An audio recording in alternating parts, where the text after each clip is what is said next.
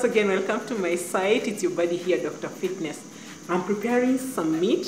So it's beef, of course. I've just put in a little salt and did not add any water, not added any vegetables yet, besides some little garlic and ginger.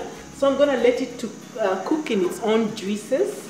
And thereafter, once it dries up, I'll put in some onions and tomatoes and a few other things. But I want you to know there are various methods of cooking meat. Some are moist, like stewing or frying, and others are dry, like grilling. But remember, if you choose to grill, let the oils drip rather, and please don't char the meat. That will start bringing in other things that can be carcinogenic. And it's an advantage to combine your meat with vegetables because the vegetables bring in antioxidants that tend to tone down the negative effects from meat. Some chemicals that I'll not talk about today. And the other thing, of course, the vegetables bring in some extra juices and fiber. Besides that, there are other methods like grilling. So grilling, like charcoal grilling and oven grilling. So when you grill, of course, the fat drips away, so your meat becomes less fatty.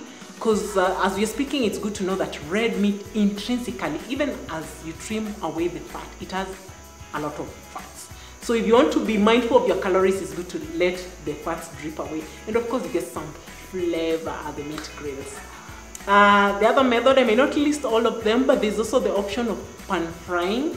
But again, when you're pan frying, you're going to adding more oil. But if you want to have less of that, you can just spray the oil on the pan. And it is tricky.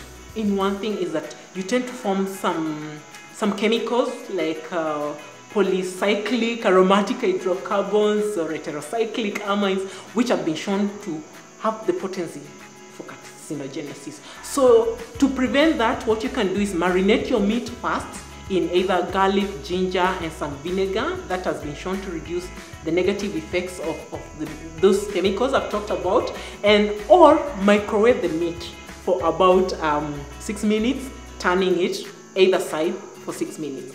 Another way is that you can keep turning the meat as you actually cook it. Those are some ways that have been shown to be of benefit, especially when you're thinking in terms of risk for cancer and protecting your heart. And of course, I'll not leave this segment before I talk about processed meats. You lovers of sausage, ham, bacon, and all that. Hey, let me tell you, WHO, World Health Organization, has, released a statement, actually about 2 years ago, that actually they definitely increase your risk for colorectal cancer. So hey, be careful about those ones. Let it be a once in a while kind of treat and keep the portions low. There you go, go study out and try some methods, but be careful and always keep incorporating some vegetables into your meat. Let's meet in the next episode. Keep yourself subscribed to this channel, Dr. Fitness Kenya, and follow us on Facebook, on Instagram, and our website, www.drfitness.org. The other platforms is Dr. Fitness Kenya. And of course, that's our logo.